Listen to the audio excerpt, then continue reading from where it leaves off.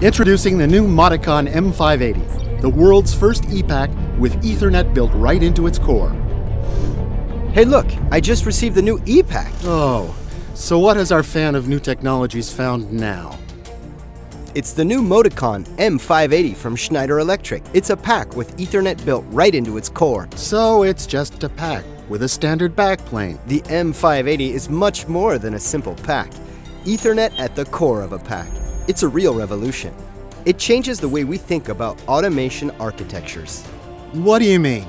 Well, standard Ethernet is native to the M580 ePAC. Its internal bus is Ethernet. The racks and specialized modules are Ethernet. And all of the equipment connected to the field bus will be automatically recognized and will speak Ethernet too. So you don't need to configure it anymore? Everything becomes transparent, simple, and implicit with minimal implementation on the same network, from the control level all the way to the field buses. And that's not all. The architecture is flexible. You can easily change it. This allows you to connect what we already have. And what happens if the software is not based on Unity Pro?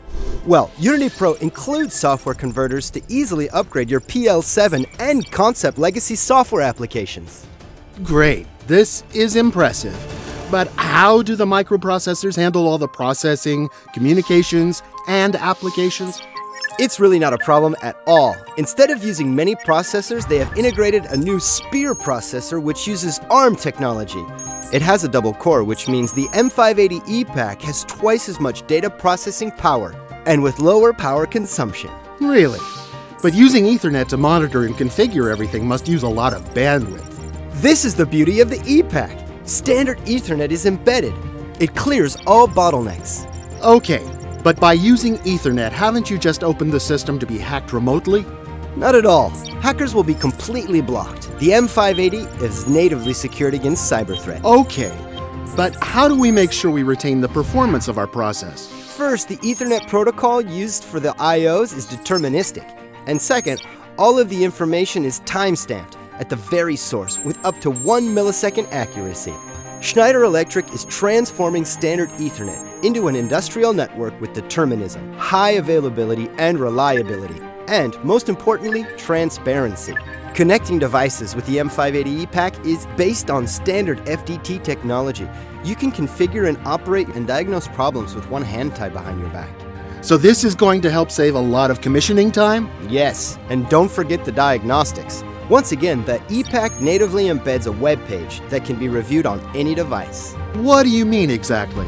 See, I can read a clear and detailed diagnostic report right from my iPad. But I need to have an external Wi-Fi gateway. That is not easy to implement. No, but the X80 family includes Wi-Fi modules embedded in the backplane. Well, this is so much better than other PLCs which embed a tiny HMI that I can't see anything. It's too small. Oh yes, definitely. And you can even customize it with graphs, meters, and change the colors and logos of the web page. All this without an external editor. Well, with this ePAC saving us so much work, I can retire without worrying. You're doing a great job.